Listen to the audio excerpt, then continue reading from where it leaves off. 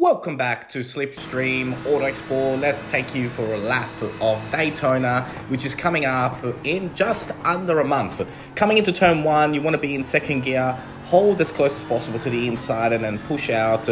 Third, fourth, it's flat out through here, very minimal input. When you get to this particular corner, make sure that you get your braking right, and your trail braking needs to be spot on to roll the car. When you go out of this corner, make sure that your throttle action is not like the one that I just did there, because that was just too much throttle, and then you get that oversteer, understeer action, and you just start losing a lot of time.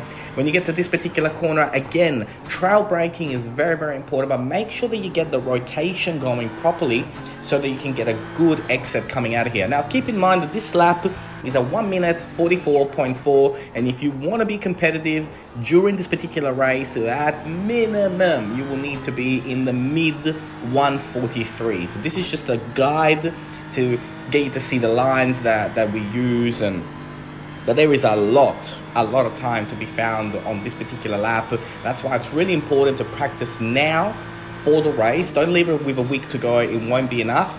Coming on to the last particular final corners, this is one of the most important parts of the track. You want to get a good exit coming out of here to get that top speed. Be careful coming out of that corner, because if you just get that wrong by another millimeter, like I did over there, you will get a penalty. That 1 to 1.2 seconds, it will destroy you down the straight, and you'll just have cars passing you left, right, and center. Keep in mind that the Daytona 24 hours is also about making sure that you avoid the faster traffic. I really hope you enjoyed today's lap guide. I cannot wait to see you on the next one.